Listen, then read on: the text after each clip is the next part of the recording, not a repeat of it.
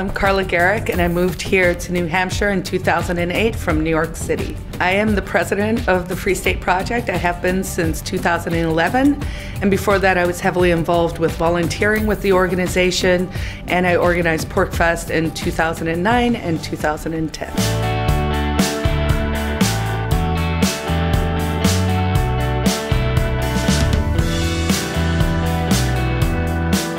I was arrested back in 2011 and charged with wiretapping for filming police officers in public while they were executing their public duties, and decided to fight back against that. We took it all the way to the First Circuit Appeals Court and won the case. So I got a $57,500 settlement, but more importantly, actually helped to expand liberties so people in the states of New Hampshire and surrounding states can now film police encounters without worrying about getting arrested. The Free State Project is really the heart of what is creating this liberty movement within New Hampshire, and it's bringing thousands of principled, peaceful people together to achieve liberty in our lifetime. We're trying to build kind of a Yankee Hong Kong or a Yankee Switzerland. Really, I think the future is bright. We know this model works. It's no longer an experiment.